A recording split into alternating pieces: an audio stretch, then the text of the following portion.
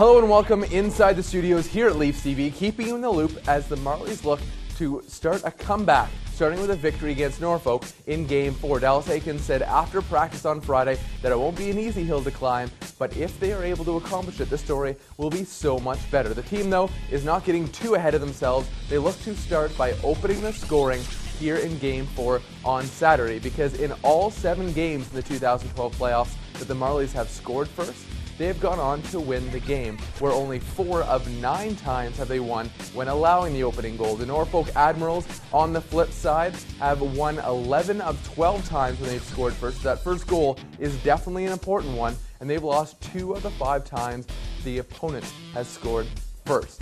After a heartbreaking loss in overtime of Game 3 and the AHL acknowledging the goal should not have counted the next day, I send you now to Ben Scrivens. As you can see, the team maintains a level head.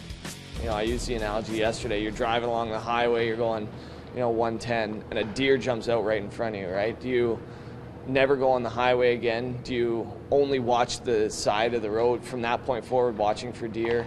It's a 1 in a million bounce.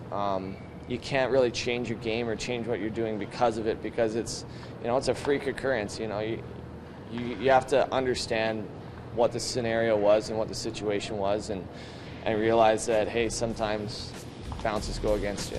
I'll leave you with one final stat ahead of today's matchup. Game 3 was the 6th time in Ben Scrivens' career that he's headed past regulation in a 0-0 tie. It happened 3 times during his days at Cornell University, and then 3 more times now in the AHL. For all the roster and lineup news heading into Game 4, you'll want to tune into John, Bob, and Henny in the Leafs TV Marlies pregame show at 2:30. Then catch all the action starting at 3 throughout Canada on Sportsnet 1, in the US on CBS Sports, and over in Europe on ESPN America. If digital's more your thing, catch me on Twitter at Chansler. I'll be sure to throw you a few more stats throughout the game.